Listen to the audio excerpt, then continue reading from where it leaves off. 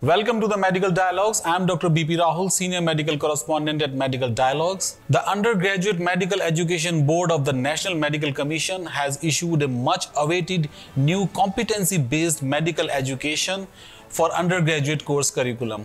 This new curriculum is being introduced to the new MBBS batch who took admission in February-March 2022 with the objective of covering all three domains of the learning, that is cognitive, affective and psychomotor.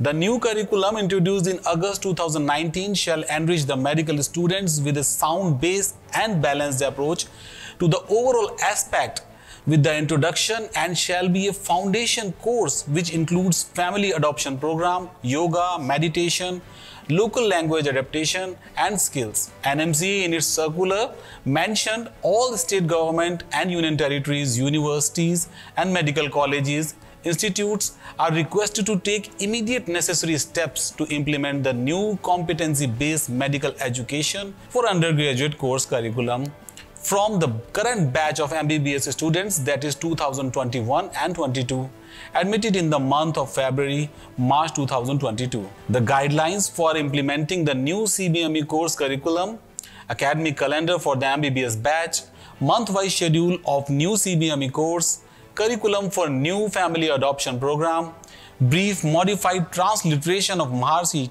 Charak Shapath. All these aspects have been covered in the NMC circular dated March 31, 2022.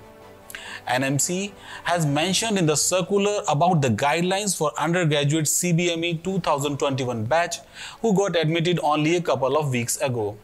The guidelines specified that the curriculum of undergraduate CBME 2021 will begin from 14th Feb 2022 in all medical colleges across the country. The basic framework and inclusions of CBME will not be disturbed as they are vital components of outcome-based education. It is mainly the redistribution of hours in view of COVID-19 pandemic within the time frame that needs consideration for 2021 and 22 batch. Redistribution with the timeline of professional years for 2021 and 22 is provided.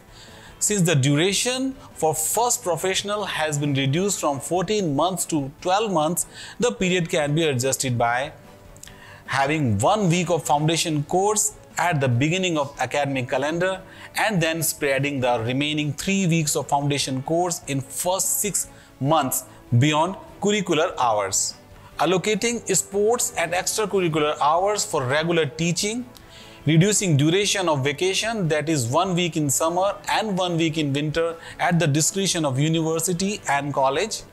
Final first exam will be for forensic medicine, toxicology and community medicine.